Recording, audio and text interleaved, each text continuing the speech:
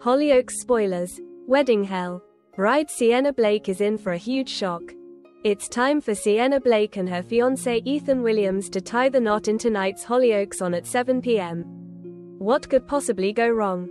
In last week's episode, Sienna was rocked when Robbie Roscoe delivered some shocking revelations about Ethan.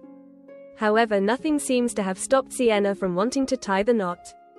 Tonight she is busy practicing her wedding vows and seems to have completely forgiven the past behavior of Ethan. It's a different story for Ethan, however. The groom-to-be wakes up in the allotment having crashed out there.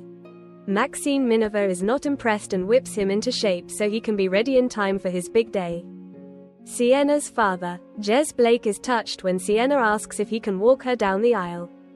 However, she tells him he needs to scrub up as his usual gardening dungarees are not going to cut it.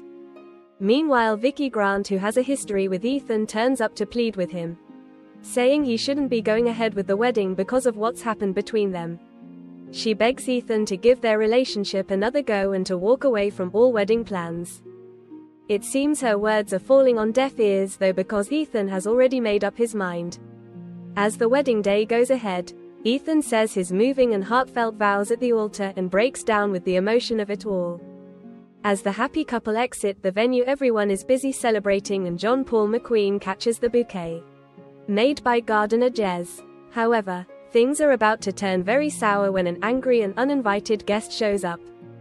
As the person spews some home truths about groom Ethan, all hell breaks loose and the reception is soon plunged into total chaos. What is a horrified Sienna about to discover? Elsewhere, Grace Black is trying to get drugs for little Lexi Roscoe to manage her epilepsy and also drugs for Mercedes McQueen, who has been diagnosed with cancer. However, Rex catches Grace in the middle of her wheeler dealing. He realizes that Mercedes has something on Grace, which is why Grace is being forced to help her. Grace begs Rex not to let her husband Freddie Roscoe know what has been going on.